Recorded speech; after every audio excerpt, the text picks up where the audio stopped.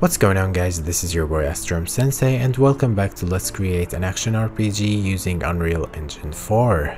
As promised before, I'm doing the time-lapse video for the new level that I'm making for testing the game in. But before I leave you off with the time-lapse, I want to make a disclaimer that I'm not a professional at level design whatsoever. I'm just very used to the engine and I've used it for years, but I'm really not a professional and I'm not claiming that my level looks good or anything. It's just okay, it's acceptable.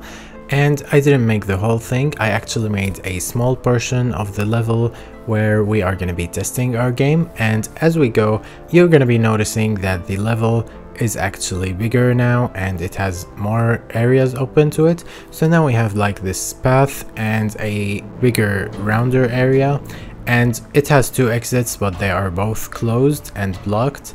So originally I planned to create the whole first area of the game, but it's too hard to make it all fit into one video, so I decided that I'm going to be creating the first part of the first area and then I'm going to be doing the rest of it by myself and showing you the progress in other tutorials where I'm doing other things, and after I finish the tutorial or before I start I can show you the progress I made to the level and how now it's bigger. I want to expand it more and more as the days go. I'm not going to be making videos for expanding it because it's probably like the same process. So for this video I used free assets, which are Infinity Blade Icelands and the free water pack also on the marketplace. For the dead trees I used my own assets, which are trees that I created years ago in Speedy Tree, but I didn't use them in my project, so I decided, hey, why not use them now, and I did.